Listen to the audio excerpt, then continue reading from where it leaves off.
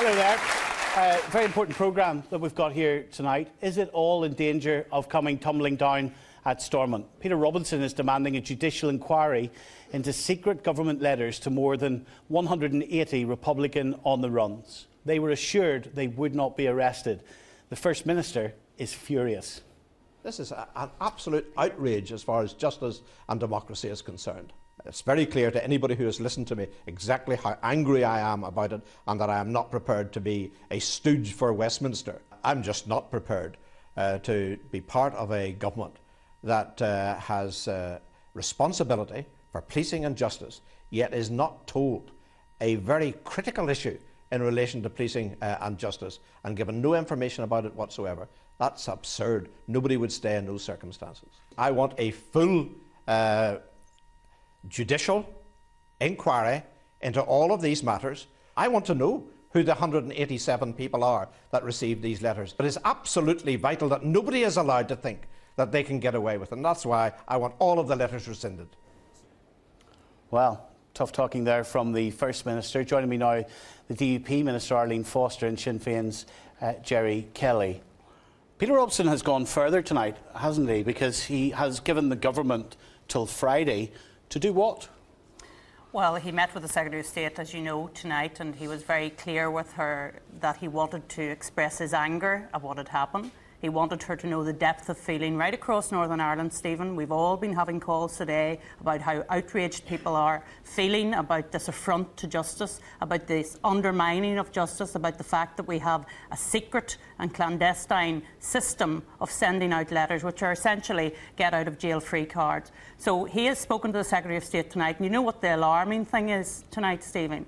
The fact that the royal prerogative of mercy has actually been used in some cases. So it's not just a case of people who were not questioned about particular crimes, but they have also said that the royal prerogative of mercy has been used as well. And that means people who either were convicted in their absence in court and who were really on the run were allowed to come back to Northern Ireland. And we will get to that in a moment. It's actually in the court judgment, isn't it? What is Peter Robinson saying? Under which circumstances is he saying he will resign?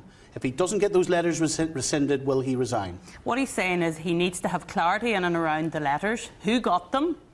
What do the letters actually say? Because we understand that different people got different letters, and we want to know what exactly those letters have said. And we understand the letters have been going out from 2000 right up until 2012, so we need to know what the letters say. And he's asked for a public inquiry. And he needs a public inquiry, because the people are entitled to know. And he's asked for the letters to be rescinded. Yes. And that's at the heart of this, because the DUP is saying those letters are fundamentally wrong. Yes. Which is why I'm asking you this question. Has the First Minister, is he saying he will resign if those letters aren't taken out? Well, Stephen, he's been very clear about what he said well, today. Can you just be clear to me? Yes, is he? Absolutely. If the letters are not rescinded, is he resigning? He is resigning unless there's clarity around the letters and unless there's a public inquiry in relation to what has happened. So rescinding is not a deal breaker? Well, rescinding could mean getting clarity in relation to the letters so that he knows That's exactly not what rescinding means. No, OK. Well, you know, rescinding means that the letters that have been sent out are no longer valid. Yes. And that's what he wants to see happen. And is that a resigning matter for the First Minister? Absolutely. So if those letters are not withdrawn, yes, the First Minister will resign? Or if letters are followed up with and said, you were told that you were no longer wanted, but actually if new evidence comes up,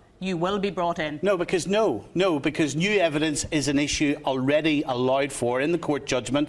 But it's not. And this is part of the problem, no, Stephen. In the process, if there is fresh new evidence, we don't actually know what the letters actually say. That's part of the problem. In this process, if there is new evidence, then any of these people on the run can be pursued again if there is fresh new evidence. Well, there was evidence in relation to the gentleman who was able to walk free in relation to the Hyde Park bombing. There was new evidence there. That was a specific case. There was a mistake by the police. We will get into this later in the programme.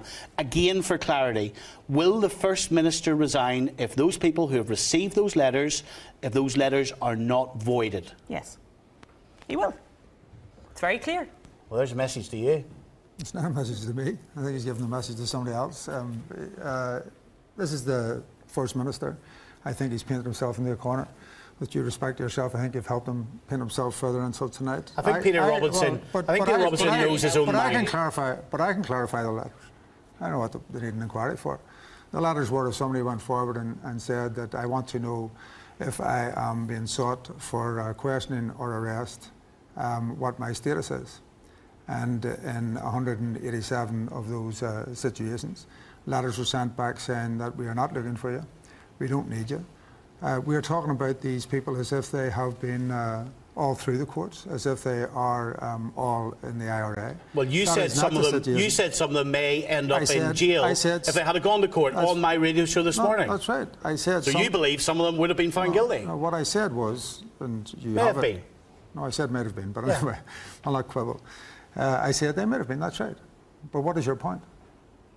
The point is due process was not allowed to continue in a court. And here's my point. Well, sorry, let me spell out my point, Jerry Kelly. But you're assuming, that they would have went to court. That's the first thing. Well, hold on. So you're making a big assumption. Well, you always accuse me of not letting you finish the sentence. Let me finish mine. Let me just spell out to you what my point is. The British government, including the Secretary of State, is currently telling this country that those letters were simply letters of fact.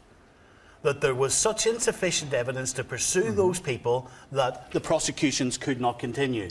Is it not an extraordinary situation where we have the government of this day saying there was no evidence against those people, and Sinn Féin are saying if those people had gone to court, some of them may have actually been jailed? That's my point. Well, let me then make this point. The extraordinary situation in this is that we were in a conflict resolution situation.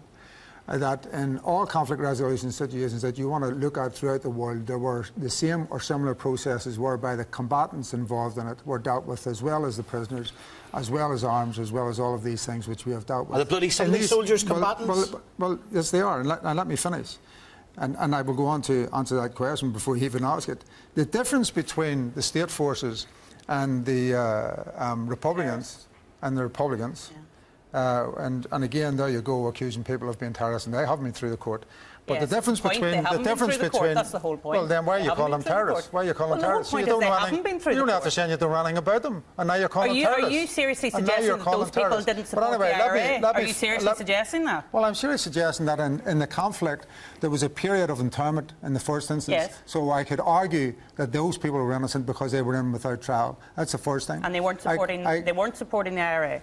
Well, are you seriously arguing? Because even the British government has accepted that they put all sorts of innocent people in during internment. I'm not talking about internment. I'm talking about those people who are on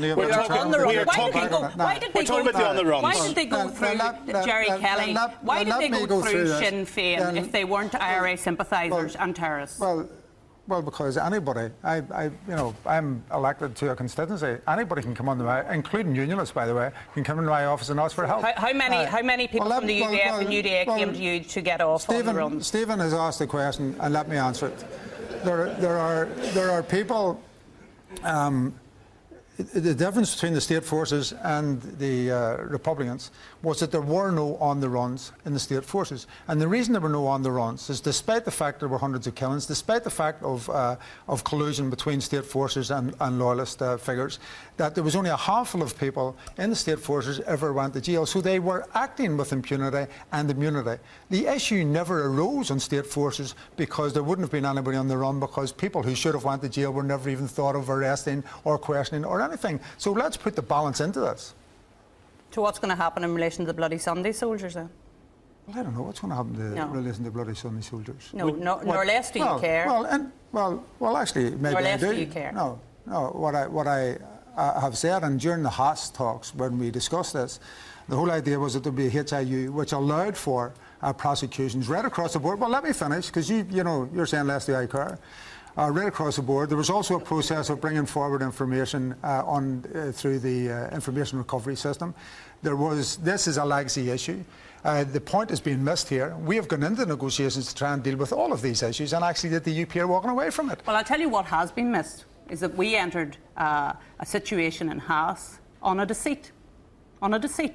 Because we were not aware of these letters going out in relation to the on-the-runs. Well, and I've listened to Sinn Féin and I've listened to Peter Hain today saying, everybody knew that the on-the-runs had to be dealt with. We knew that you tried and failed to bring it before Parliament in 2006. The question was then asked by my party leadership in relation to what about on-the-runs. They were given a letter to say that there won't be any legislation. Yeah, but Arlene, to be fair... No, hold on, let me finish, Stephen. That there won't be any legislation and that there won't be any amnesty for the on-the-run. So essentially, the government deceived the leadership of the Democratic Unionist Party. So when the amnesty didn't happen, when the legislation fell, we are all to believe that the DUP just thought, oh, well, that's gone away now. That's gone out of Sinn Féin's mind. Nothing has happened. Tell you, Stephen, You've forgotten about it. I'm going to tell you, Stephen, there's plenty of things in Sinn Féin's mind that they would quite like. Do you think they've got all of the things that are in their minds that they would quite like? Is that what you're seriously saying? So you tonight? didn't want to know, or you didn't ask, we or what? asked the question in 2006 and we got the letter back. And the letter is a matter of public... And since then... It's put out into the public domain. Here you are in 2009 in the Eames-Bradley report, which was a public report. What does the Eames-Bradley report say? Well, it says here, the group acknowledges that it is difficult to be precise about the exact number of on-the-run cases, but understands that the circumstances around 200 individuals have been considered by the PSNI and the PPSNI in order that their status can be assessed. While the majority of these individuals are not wanted for arrest or prosecution, almost a quarter of the cases are still under... Where does it say? And each of them got a letter that said to them that they would not be prosecuted in circumstances where they should come before the court. You are pretending that you... I'm not pretending anything. Well, you dare say I'm pretending anything. You are pretending, and let me do. Right? So... You are pretending, despite what I read out there, that the DUP did not know, and it says very precisely that the OTRs were being dealt with. OTRs on the runs were being dealt with, and to sit there and say that you didn't know that the OTRs, and that's 2009. And where does it say that there was an administrative scheme to deal with the issue? Where does it say in that you have read it? No, it doesn't. That's right. That's the fundamental problem. So what is your disagreement? Are you saying you knew nothing about the OTRs, or are you saying you knew nothing about the letters? So, Arlene, you knew it was being dealt with, but you didn't know how. No, we did not know it was being dealt with. Well, it's in Eames-Bradley that it was being dealt with. And what did we do with Eames-Bradley? We rejected Eames-Bradley. But you read it. We rejected Eames-Bradley. So you knew about it and rejected it? What do you mean we knew about it? Well, we didn't know about the on-the-run scheme, the administrative scheme that was running. Did you know about that and reject it? Did I know about what? Did you know about what I've read out there and reject it? Because that's what you're only after saying. That is Eames-Bradley. That is their assessment. That is not the facts that came forward. But it says 200. It says 200 individuals. In relation to 200 individuals. Well, look, we can actually so you didn't know about it and you rejected it. We can move this further. We can move this further because Dennis Bradley actually has gone further tonight. He says the policing board was fully informed about what was going on. Have a look at this. I was vice chairman of the Northern Ireland Policing Board. The police came in and gave us a very detailed briefing on this scheme, which has now been questioned and which we're now being told wasn't in the public domain. So the police actually were quite upfront and quite open, and all of the political parties in Northern Ireland would have, barring Sinn Féin, who weren't on the policing board at the time, would have been aware of the scheme. And that this scheme, as it was run out by the Policing Service of Northern Ireland, was reported to the Policing Board, discussed at the Policing Board, it was in the Eames-Bradley report, we made recommendations around it, so it was a public issue. And the DUP And do you know were what? on the policing board. They were absolutely on the policing board, and I have spoken to 2 members of the policing board at that time, and they have said very clearly that they did not receive any detailed briefing from the police. And so I would challenge Dennis Bradley to bring forward any of the minutes from the policing board. Well, there will be minutes, won't there? Yes, there will be minutes up until 2007 when he left the policing board. Actually, 2006 he left the policing board, to show me in the minutes of the policing board where there was a briefing in relation to on the runs. Because I've spoken to my colleagues before I came on the show tonight, because I knew that this was going to be an issue. I said, had you ever received a briefing in relation to on the runs? So why would he say that? I have no idea. I have no idea. So we need to find the minutes, right? You do. You find the minutes. Let's go up here to this lady just here. Go ahead. Hello, I would just like to say I think it's time maybe to start moving on and see how we can make a difference within the future. Why do you say that? Does it not matter to you that justice prevails at all times? Like, I was reading Jerry Kelly talking about Bloody Sunday and talking in the past about needing justice for his community, about demanding justice. What about people in the unionist community demanding justice? Well, I think it is Are they important. allowed to as well? It is important to sort it out and how you're going to make amends in the future, because I think that's what everyone else is looking forward to, is the future and how it's going to be implemented. And there's a guy here. Go ahead. Yep. Thank you, Stephen. Yeah. Stephen, for years now, Sinn Féin and the Republican movement have been demanding that members of the security forces be brought to justice for alleged collusion in other instances in Northern Ireland. Is he prepared here tonight in front of this audience and the thousands at home watching to come out and demand that justice be brought for his IRA friends who are now walking about with get out of jail free cards?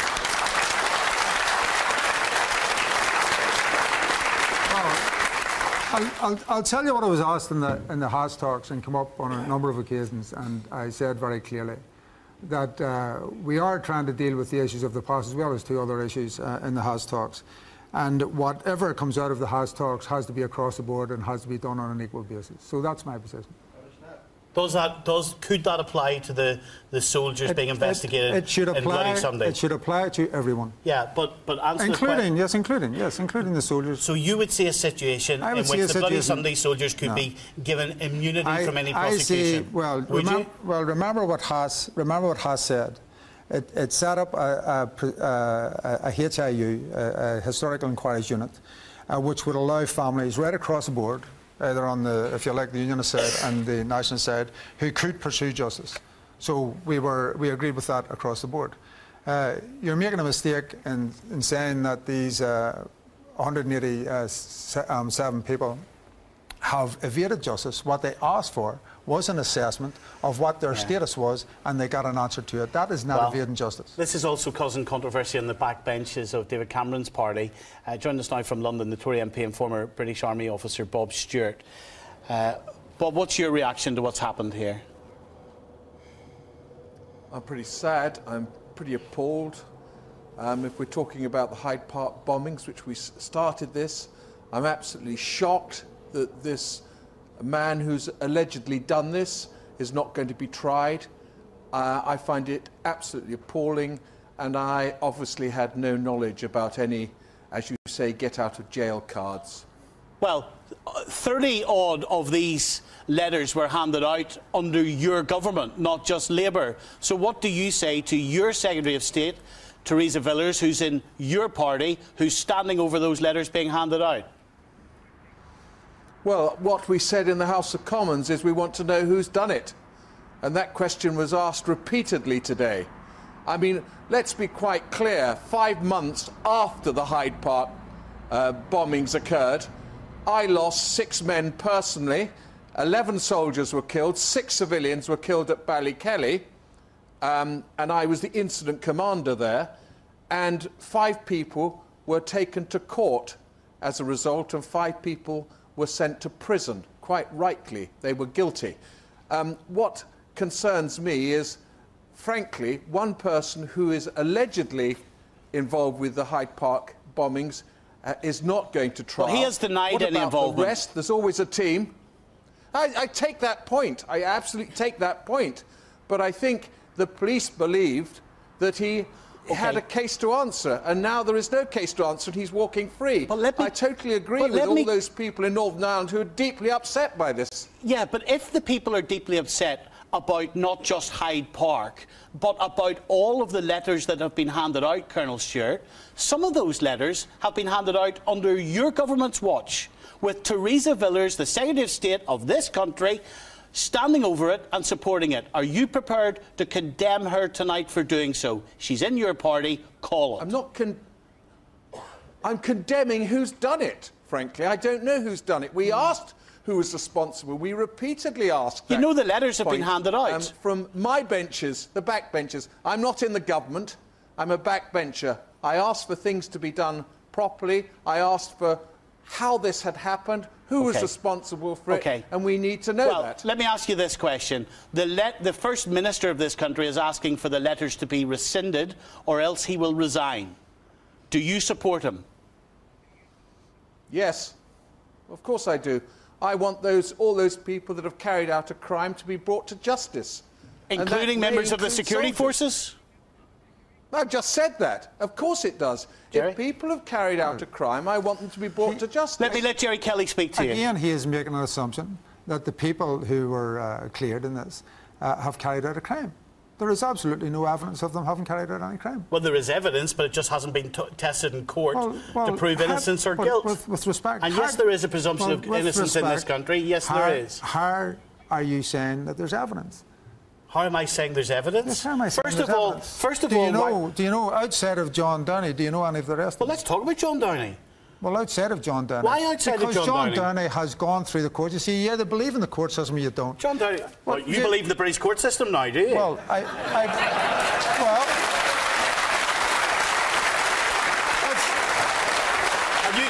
And you believe in royal prerogatives now as well, do you? Wait a minute. It's a fair question that Stephen asked. And we went through a whole negotiation which involved a change in the judiciary here and a change in the police service. And yes, I did sign up to it in the end. So let's be very clear about that. We are not in the same situation that we were in during the conflict, where there was torture, where there was people beaten in Castlereagh, where there was people murdered on the streets by state forces. That was the conflict situation. We're in a different situation now. OK, there are lots of you actually joining us. I will let you come back in a second or two. There are lots of you joining the studio debate tonight from home. Just to remind you how you can get in touch. The details are all coming up on your screen. 08459 555 678 is the number to call. You'll see the charges there as well. Please read the charges. Hello. Well, Stephen, I'd just like to say... Just let me get this mic to you. Go ahead. I'd just like to say that it's part of the peace process that the on-the-runs are being dealt with, and we have to accept that. Both sides have to accept. Have to accept what? That's part of the peace process. You know what I mean? Sinn Féin negotiated this. This is what they wanted. Yeah. And nobody else knew? Oh, they knew. No, they knew. Oh, they all knew. You think they all knew? Well, they said they did not know. Well, the First Minister, to be fair to Peter Robinson, and look, let's be fair to the First Minister, I said at 9 o'clock this morning, well, now that the First Minister, Peter Robinson, does know, what's he going to do about it? And what's he going to do about it? He has said that he will put his job on the line if those letters aren't taken out. Well, why should they be took out? They're part of the peace process. You know what I mean? Any letters issued to any unionists? I don't to know. Any loyalists? You don't know. Well, exactly. You know? So we I really don't care, because it's part of the peace process, both sides. You know what I mean? At the end of the day, Peter Robinson, to me, is trying to bully us, the rest of the people, and the his way he's going to resign. Trying to bully the people? That's what he's doing, be threatening. Is he not standing up for transparency? No, he's not. No, he's threatening to resign. Because he didn't know. Imagine running a country and you don't know that letters have been issued to people to say, don't worry, we're not coming after you. He does know. Well, he claims he doesn't. He claims he doesn't. Right, Stephen's on the line too. Hello to you, Stephen. Hello. Go ahead, Stephen. Go ahead, very quickly, please. Basically, I think Peter Robinson should resign. I honestly believe that they should collapse the current executive, and I also believe that the reason for that being that they sold the Protestant Unionist loyalist people a pup. I think that we got the bad end of the deal, and you look at what's happened with the Parades Commission, you look at what's happened at Twiddell Avenue, you look at what everybody in the Protestant Unionist loyalist community feel that they're on the back foot. Yeah, but what about peace? And think about peace and how important it is to this country. Absolutely. All right, Stephen, thank you for your call. I've got to move on, because there are hundreds of people wanting to get through. There are loads of people here in the studio as well. The DUP says this is a crisis. Arlene Foster has said tonight if those letters are not taken off the people they were given to, the First Minister's gone. He is resigning. Now, what is Stormont going to do about this crisis? During the debate, the Ulster Unionist Party leader Mike Nesbitt, the SDLP's Alex Atwood, the TV leader Jim Allister, and the Alliance Justice Minister David Ford. Mike Nesbitt, well, the First Minister has stood up very, very tall and put his job on the line. If those letters are not rescinded, will you too resign? Resign from what? Will you pull out of the executive? Stephen, what we need to do, it's very easy to pull out of something, to destroy something, to knock it down. Jay Kelly knows that. It's much more difficult to build something. What people want to do is build a proper peace, a fair peace, a just peace, so that we can move on. And if the OTRs had done what David Trimble wanted them to do and gone through a judicial process, we would have been beyond this over 10 years ago and talking about the economy, talking about the education system. So it's not a deal breaker for you. You will stay in the executive. No. What I want to know is the truth. For example, did Richard Haas know about the 200 letters? Because for 8 months, Jerry, I have sat, and the Ulster Unionist Party have sat, 6 months in Haas, 2 months in party leaders, and not once were these letters mentioned. Well, let's nail that. Let's nail the answer. Let's nail the answer. Did he know? Well, since you're directing the question at me, then let me say this to you. The UUP went into, including yourself... Did Haas know? Well, let me answer it in my own way. You went into the Cardiff talks, right? You didn't want to have anything to do with them. You went into the Haas talks from the start. The UUP were running against the Haas talks. They were talking to the press every single day. They were trying to destroy it. You're making this up.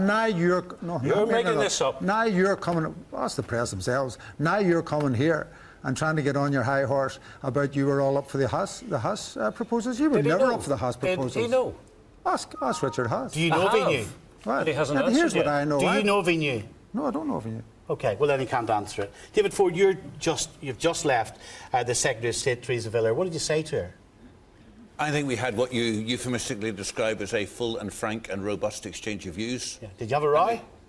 You can describe it whatever way you like. I made it absolutely clear that the statements from the NIO and her statements in Parliament today had been misleading in terms of referring to the role of the devolved authorities.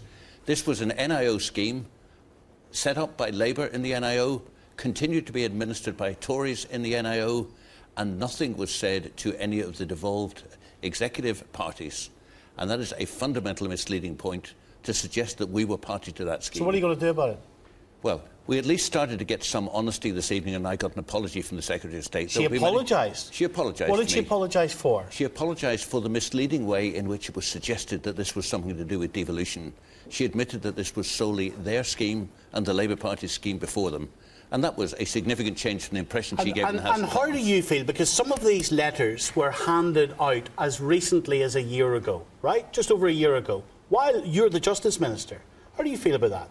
Well, there are certain things that I don't know as Justice Minister because the NIO handles them because they're national security and so on.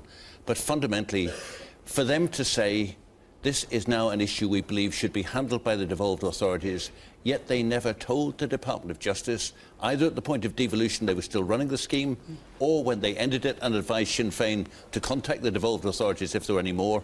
It's a fundamental mishandling.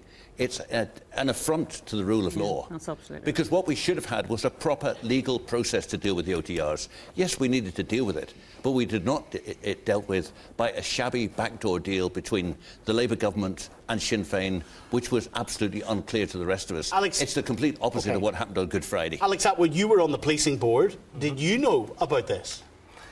Well, I hear what Dennis Bradley has said, and he's done many good things, but he's not infallible. So I spent a long time today checking with former board staff, board members, with senior police. And there is, as I put it frankly, a muddle that we have to work out about what the board was or was not told. But whatever... Did you know? No, didn't know. And I'm going to confirm that now because the board, and Dennis Bradley confirms this, and former senior police confirmed this, confirmed that they never knew, and there was no advice ever given, that there was any deal done in dark corridors between Sinn Féin and the British government, and that between 2000 and, say, 2005-06, letters were being handed to Jerry to hand to somebody who was on the run, and so on and so forth.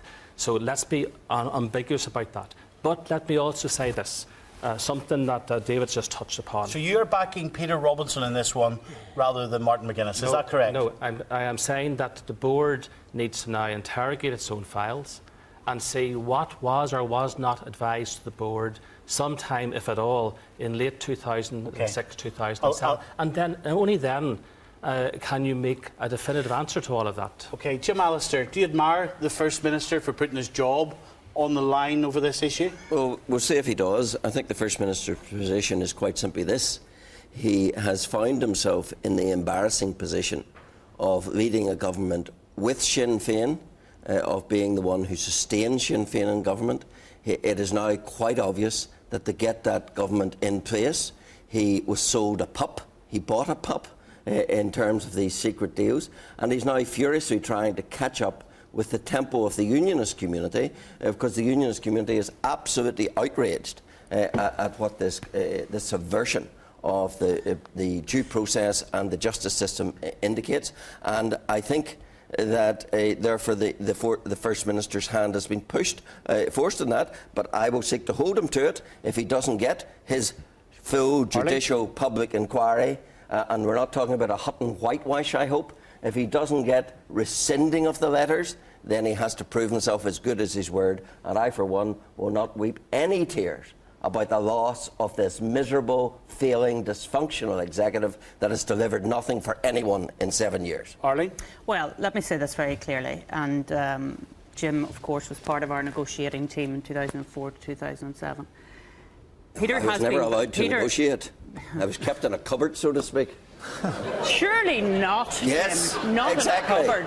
Not allowed to negotiate. In fact, Downing Street civil servants reached a point where they refused to attend meetings that I was at because they didn't like the hard questions I asked. Of course, the DUP reached a point where there was such an urge to get into government. You stayed on their team. You stayed on the team. I wasn't allowed to negotiate. They weren't asking any hard. But you stayed on the team. So you stayed on the team in the cupboard. I stayed in the party until the. I stayed as long as my conscience would let me, but once they signed up to go into government with the IRA, I was out of there. And I'm very proud that I was out of there and was no part of the betrayal in which they indulged. I just need to answer this because I was going to go on to talk about after the cupboard situation. Here's the reality. Peter has called for a public inquiry. Why would Peter call for a public inquiry if there was something to hide? Answer that question. And the reality is, there is nothing to hide. Hold on a moment. He wants to know. He wants to know precisely who, what, where, when, why this all happened. Okay. Well, I don't know. And I really believe that what he has done has said to the people of Northern Ireland, we are going to take on what is a fundamental affront to justice. Yeah. It is not open and transparent. I don't know. It is hidden, and therefore we need to get to the bottom of it. Well, look, I don't know the detail, obviously, about what the First Minister did and did not know, OK? But sometimes, and let's generalise this rather than talk about Peter Robinson, sometimes inquiries are quite a good tactic to buy time. In other words, you set up an inquiry and the results of that inquiry come out in about 2 years' time. The story's gone. Bought time, it's all calmed down. That's why sometimes people would ask for an inquiry. Do you seriously think that's going to happen in this case when there's so much anger in society about this affront to justice? That's not going to happen, Stephen. Let me be very clear in relation to that. Well, it's not going to happen because the First Minister is going to be gone on Friday if those letters aren't rescinded.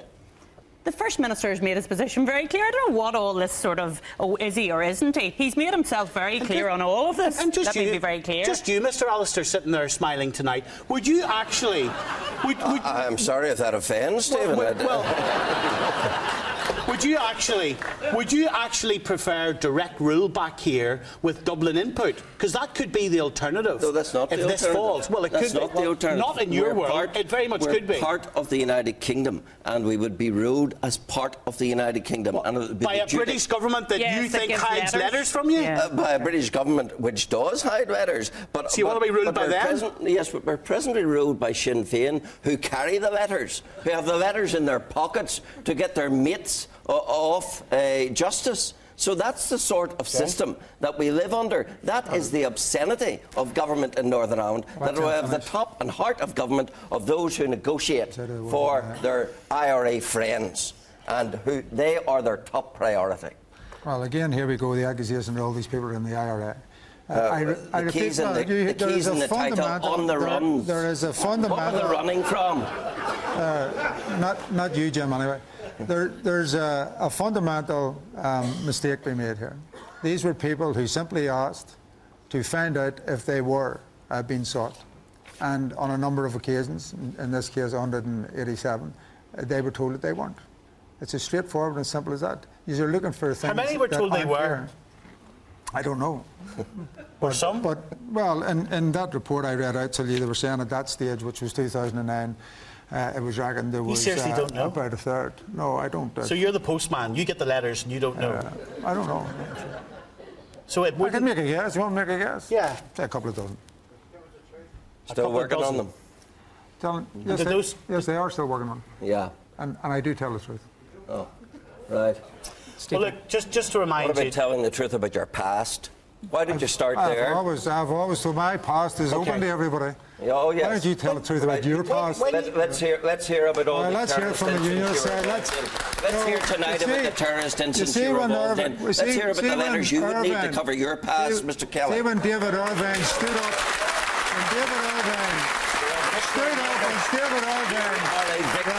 and see all the rhetoric that you come out with over the years. I've heard the loyalist paramilitaries standing up and saying it was people like you and others who drove them out onto the streets. So you were prepared to sit in your big houses and let them go out and do the dirty work for you. Victim makers. Victim makers. Well, Just to remind you, John Downey, as we've been discussing over the last couple of days, he will not face trial, although he was a suspect for the 1982 Hyde Park bomb. It was the collapse of his trial that has brought all of these secret letters into the open. And joining us now from our Millbank studio, Chris Daly, whose brother Anthony was killed in the Hyde Park bomb. Chris, what's your reaction to what has happened here? I think, as has been shared already in the studio, there's just immense anger that the possibility of somebody being brought to account for his past actions now seems not possible. And do you believe that these letters were part of a peace process that had to happen? I know you're distant from it in the geography of Northern Ireland, but people would argue, and Peter Hain, for example, would argue that let's remember what peace has achieved here. Absolutely. I think the Good Friday Agreement obviously dealt mainly with those who were already in custody. And then the introduction of the administrative scheme with regard to OTRs that was introduced in 2001 was really had certain safeguards put in place to ensure that checks were made on not only the Northern Ireland computer system, but also the police national computer and Interpol, to try and assess each individual's situation on its own merit and whether there was still sufficient requirement for them to be wanted on all those various networks. What, Chris, would your brother have made of this?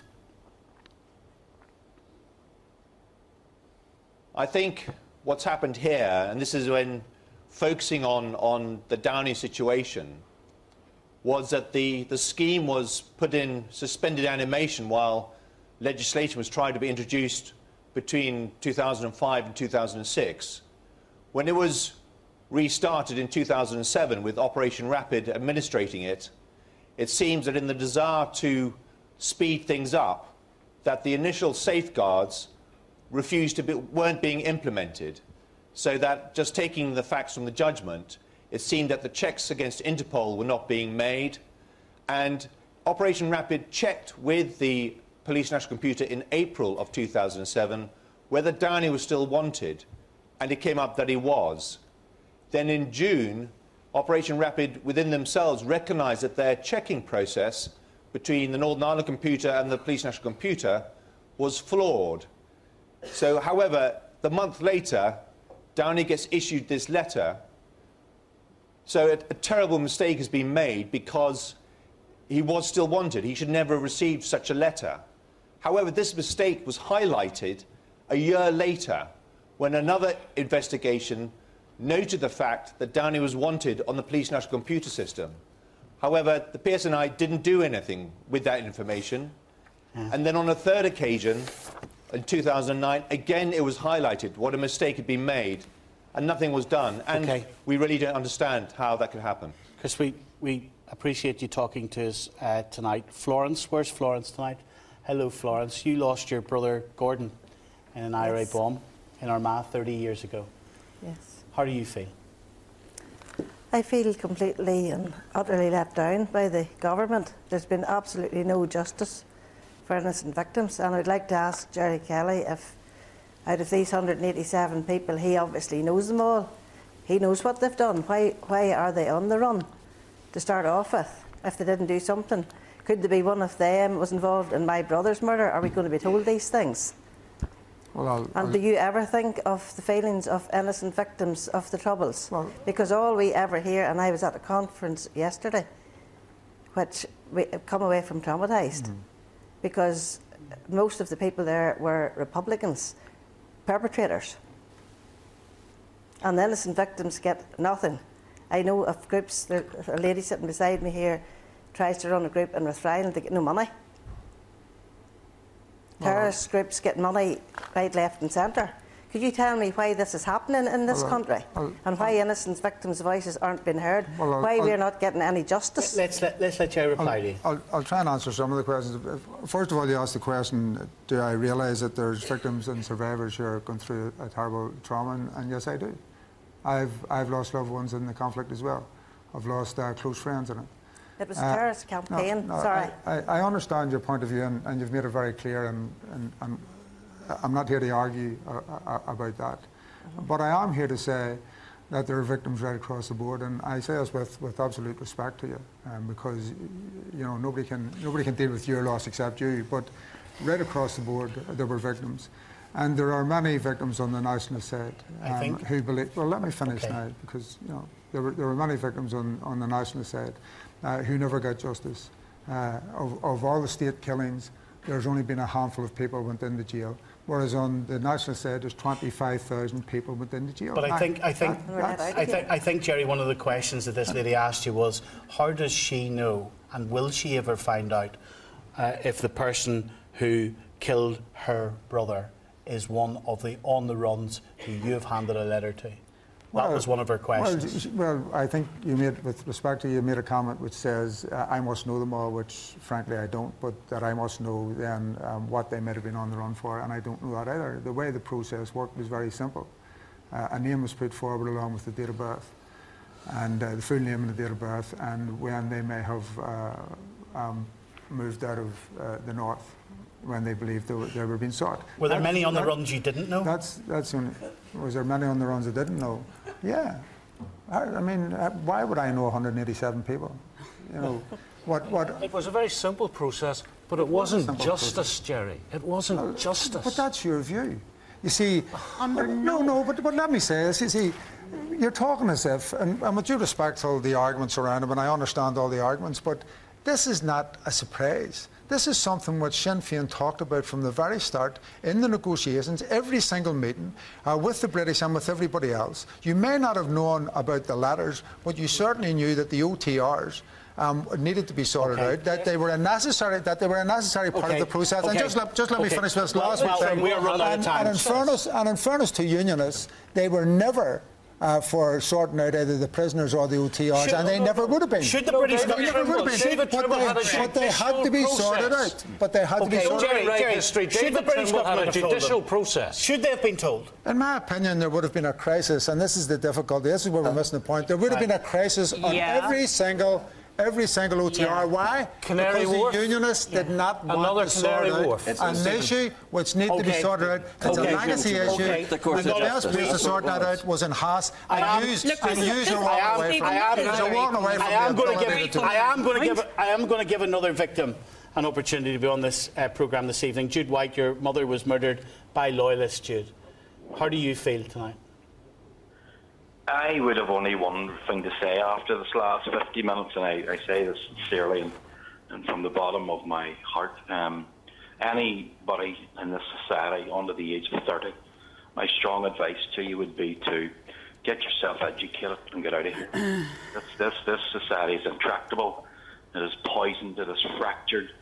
I despair by what I've listened to tonight, and I say that from a humanist point of view. I don't hold any religious beliefs at all. I can see the pain in that lady in the audience. It's the same pain that thousands of people, if not tens of thousands of people, have actually gone through. This society is finished. We cannot resolve our problems. I've sat on a victims forum for 4 years. We cannot do it, and we are going to have to leave it to another generation. I'm sorry. Well, those words of despair, it's a challenge to our politicians who may be able to find a way through this and may be able to prove you wrong. Well, the only way to solve this now is through a public inquiry. And let me quote you. Let me quote you what Jerry Adams said in the Dáil today about another public inquiry that has been called for in relation to the guards in the south. He said the only acceptable way to bring this chaotic episode to some sort of clarity and conclusion is through an independent inquiry. Now, if it's good enough in the Republic of Ireland to have a public inquiry into the guards, it's certainly good enough to have a public inquiry. We are nearly out of time, so I have one question for all of you. Do you support a public inquiry? Mike Nesbitt. I support getting to the truth. The public inquiry is a means to the end. I don't care what the means is. OK. Provided it's not a whitewash like the Hutton inquiry, and provided it doesn't delay the issue of the rescinding of the letters. David Ford? It's probably now the only way in which we will get any confidence back into the justice system, given the interference from the Northern Ireland Office over the years. Alex Atwood? There should be an inquiry, but we first have to step back from the politics of the Coliseum.